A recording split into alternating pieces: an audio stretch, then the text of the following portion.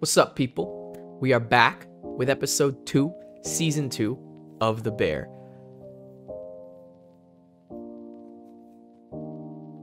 You know what I'm saying? Like, there's nothing I need to say about this show that I haven't continuously said every episode, because every episode of this show is a goddamn gold mine. It is beautiful, it is amazing, it is executed to perfection in every single part across the board. Amazing show. Amazing show. And since the last episode I watched, and now this one, this show has like clean sweeped the award shows.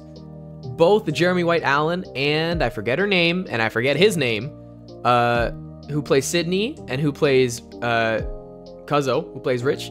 Both of them, she won a Golden Globe as well, and he won an Emmy, I believe. Again, Jeremy White Allen also won an Emmy, and the actress who plays Sydney also won an Emmy. And the show won Golden Globe for Best Comedy Series, and then it also won an Emmy for Best Comedy. Like, I mean, the whole show, clean sweeping in everything. You know what I mean? Clean sweeping in everything. I think it won 10 Emmys. I mean, rightfully so. Deserved. Show is amazing. I love this show with all my heart. It's a fantastic show, and I can't wait to watch this next episode. In case you don't know, full-length reactions and early access on Patreon. And without further ado, let's watch this next episode.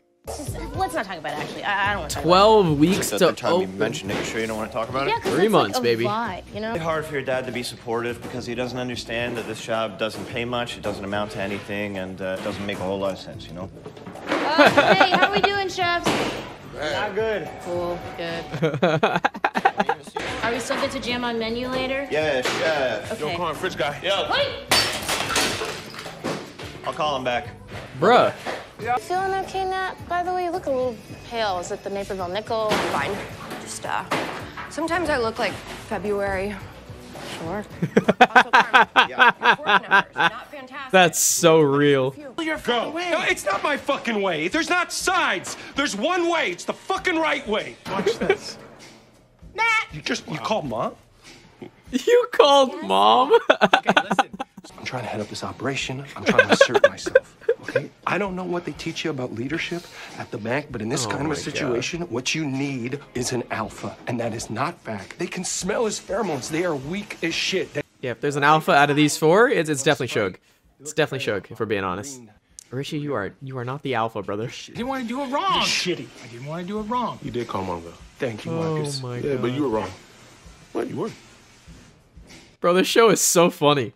Like, the dialogue of this show is so good, man, I tell you. So damn good. Right? Not left. Not left. Take it up. Come on. My number is What are you 773 doing? I don't like 555 Put it down. Put it down. 0 Put it down. 0901. Oh my days. Just fucking open it. Okay, hold on. Fuck. Bro, what? You don't have bolt cutters? Why would you grab that of all things? Was that... Mikey's locker. There was just a hat in it? That's it. What? Come on, asshole. What? I'm not an asshole. Hey, I'm not an asshole.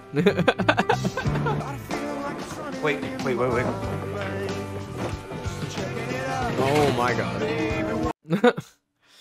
That is not what I thought would be inside his oven, but alright. I ask you something, and you can tell me to fuck off if you want. I doubt I'm gonna tell you to fuck off. When you got that call, the 3-star call. Yeah, Okay. Yeah. The first 10 seconds felt like a sort of panic because I knew I just had to keep him. I had to retain him. Your brain does this weird thing where it just bypasses any sense of joy. It just like attaches itself to dread. Can't imagine that kind of stress, bro. 3 Michelin star restaurant. That'd be tough. You can see just fine from where you are. Okay. It's my ladder. These guys are so stupid, man. I love them. Oh my god. Such a fucking show off. Think you're so fucking cool. That's so funny. Call mom. See what happens. See what happens when you call her. See what happens when you call her. I'll get louder. Get louder. Are they gonna kiss? Welcome, everyone. Which is funny, because they did actually kiss when they were accepting their, what was it, Emmy, I think? They kissed for like 20 seconds straight. That was very funny. That's gross. No. It's I'm sorry. And sign. Two of my old chefs used to do it. Oh, that's You know, cute. they were. Oh. Mikey What is died, happening? and I just never wanted to be in this place at all. Then my other brother started running the place, and now I'm gonna be here all the time. Fucking disgusting. Why the bathroom of all places? I haven't even told anyone I'm pregnant. Damn. Okay. The photo should have uploaded. That's why she's been feeling down and looking pale. Oh my. All right, these ceilings, they're practically styrofoam. Where we'd have mold, they would collapse when I go like this. Oh man. Sometimes it just writes itself, you know? Oh, that's so funny. I like that. Eve staying behind, work on his craft. I love it. She looks inside and she says, it's definitely the radiator. And I was like, yeah. Changes that damn tire in 10 seconds. Damn. Then gets in the car and looks at me smiling. That's cute. Absolutely had no idea. That's so cute. Is her mom dead? Oh man. Oh, they're so cute, dude. That's sad. What a sweet story. What a sweet scene. Carm? Who this?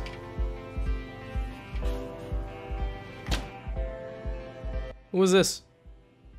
An ex? So how's your life been, Brazado? I have no idea. How about you? I have no idea. Okay. There's You don't have to help me clean some up. tension there. Yes, we do. Kind of interested in that. I think it's an ex. Looks like one. Learned a lot of lessons. I'm still learning, which is actually a good thing. And also, I'm not alone, like in your house. I have a partner. And you trust him? Yes. I don't know. I just realized I'm like older than her now, you know? Wow. That was a very tense conversation. I mean, you can clearly tell her dad cares a lot about her, and that's why he's worried. But, you know, I get that. I get both sides, the dad and Sydney. I think we've all been in Sydney's situation or position. And we've all been in the dad's position as well. You know, I get it. That's tough, man. You're a doctor now. It's also not a big help to just constantly do that, you know? I'm a chef. Well, what did you tell him?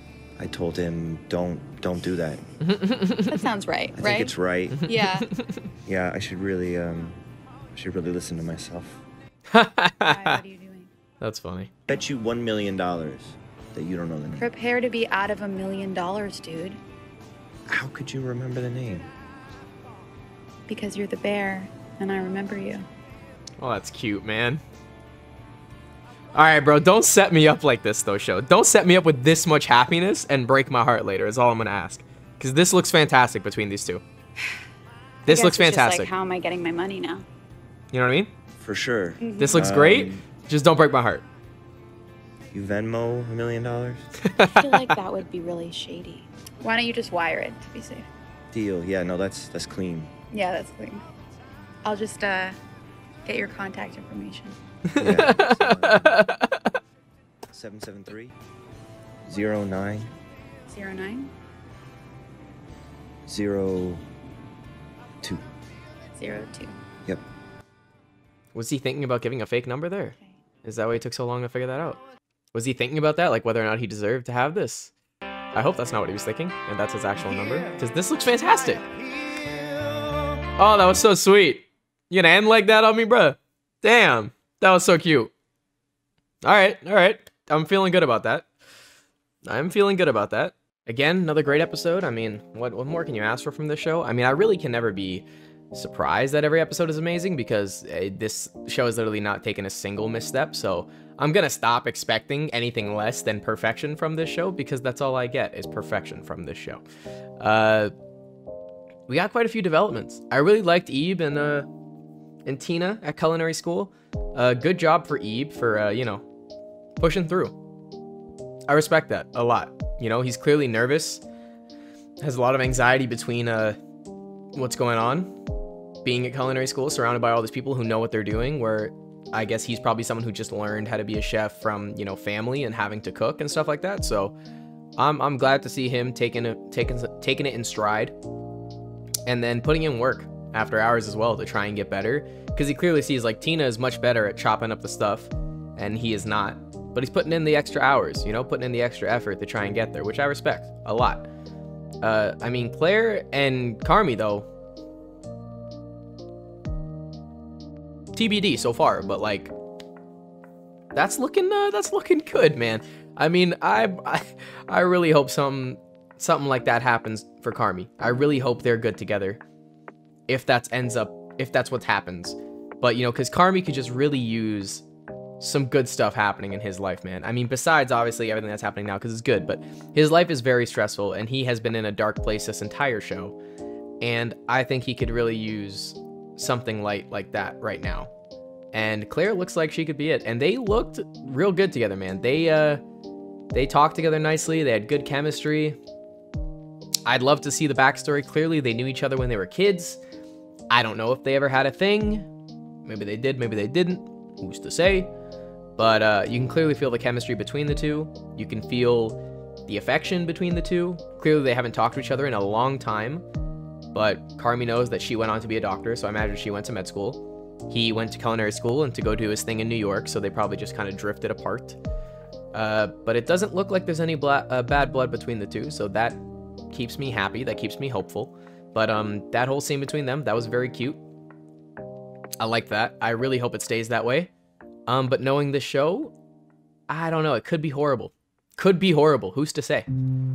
I don't know. Seeing Sydney's dad and that whole conversation between them, I mean, at first it was really sweet, really beautiful. Then it got kind of tense.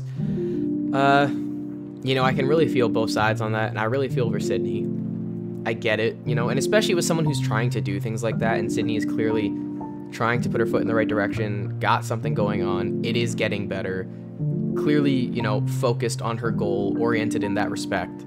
And, you know, having someone who just constantly reminds you about how dangerous it is, or like, you know, how not concrete of a plan it is, it's like, you don't think Sydney knows that? You know what I mean? Like, I understand her dad is worried and just wants her to be successful, wants her to be solid, wants her to have, you know, money coming in, have a solid foundation for her life. I get that. But like, being someone in Sydney's shoes, I can totally understand like how much that weighs down an individual who is trying to work towards their goal, having someone just constantly remind them that, you know, you'll probably fail, it's very hard, it's very dangerous, you have no plan, there's no backup plan. It's like, my guy, like, you don't think Sydney knows that? Of course she knows that, but like, what does focusing on that help her right now? She needs to stay focused on her task of trying to make the bear successful, opening it, getting a star, whatever it might be. Focus on that. She doesn't need to sit there and focus about all the things that could go wrong. So like, I understand the dad's coming from a place of love and worrying for his daughter, but like, it really doesn't help, like, at all. You know what I mean? But I get her dad's concern. But the scene of them talking about her mom, I didn't know her mom died, especially the way Carmy was saying it and the way he said it to Sydney and the way Sydney responded. You wouldn't have been able to tell that her mom died, because Carmy was like, is your mom cool? And she's like, yeah. And when I thought that, I thought it was like, you know, oh, is her mom not cool? But she just said that because she didn't want to be like, my mom's actually dead. She just wanted to say, you know, just keep the conversation as it was going. There was no need to bring it up, let's say. But yeah, that whole scene of them together, it was really nice. It was really nice. Yeah, and taking it in like that when she's like, you know, I'm now older than my mom was, which is, that's a tough realization. That's hard, man.